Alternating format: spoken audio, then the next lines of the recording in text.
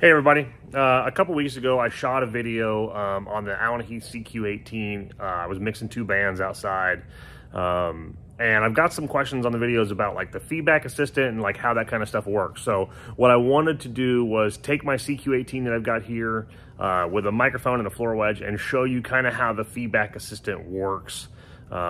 Forgive my filming as I'm doing this holding my phone at the same time, but hopefully this gives you an idea of how you can use the feedback assistant to make your show sound better. All right, so I've got my CQ-18 here, and I'm gonna start from the beginning. I'm gonna go to quick start. I want to pick like a rock band and hit recall, say yes. So this kind of wipes out the mixer. And if you look at that, I look at my configuration page and you can see that I've got things like drums, guitars, bass, vocals, things like that. And I've got a vocals in 14, 15, 16. So I'm going to take my microphone here and I'm going to plug this into 14.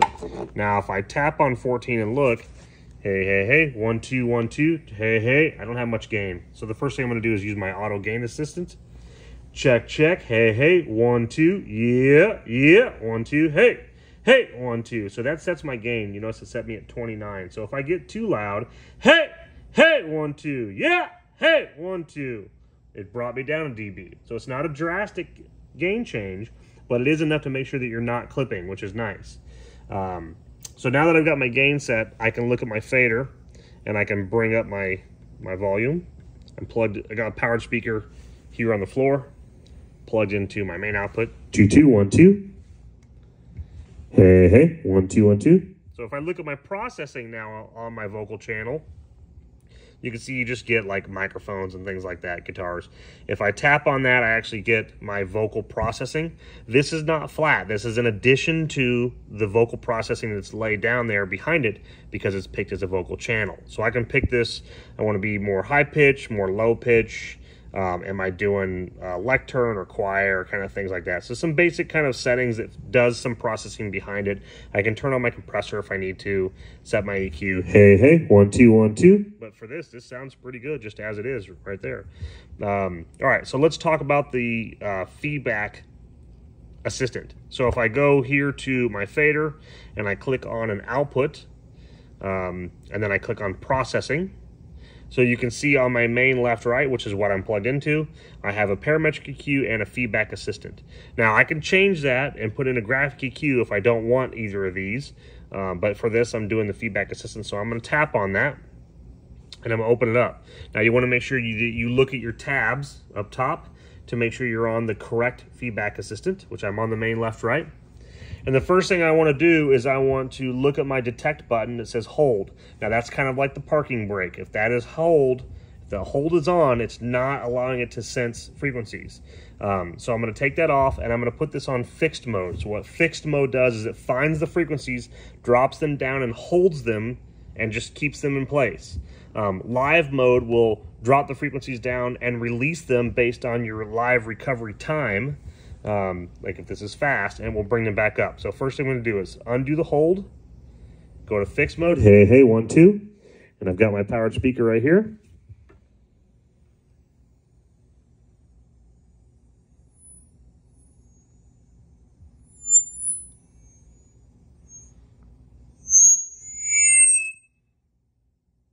I'm jamming this microphone down in the speaker, and you can see, find some frequencies. Hey, hey, 1, 2, 1, 2. Hey, hey, 1, 2. All right, so even with that looks pretty drastic. Hey, hey. That's the nice thing about this feedback assistant. Most of them from other brands sound very harsh and they hack the EQ pretty badly, but this did pretty good. Hey, hey, 1, 2, 1, 2. This still sounds pretty nice and full. So I like that. If you don't like what it's done there, you can always go to adjust. And you can also click on your filters and hit reset. And you can reset that particular filter. You can adjust the width of it if you know what you're doing with this. So this is kind of more like pro mode of the feedback assistant. The wider your frequency is going to be, the more it's going to hack out the sound. So I would be careful doing most of that stuff. So now I just took it all out, right? So it's all gone again. So I'm going to go back here and let it take out some frequencies again. Probably turn this up a little bit, make this a little bit easier here. Go back to my output processing. I'm on my main left, right. There we go.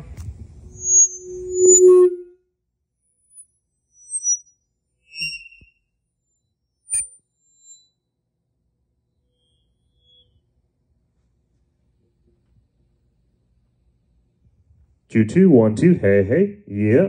All right, so that's pretty good. It pulled out some frequencies there. Now watch this. If I do live mode, it's going to keep my fixed frequencies there, but live is going to be those additional frequencies. So it will let go of them when it doesn't hear that note anymore. So I'm going to put this down in the horn again.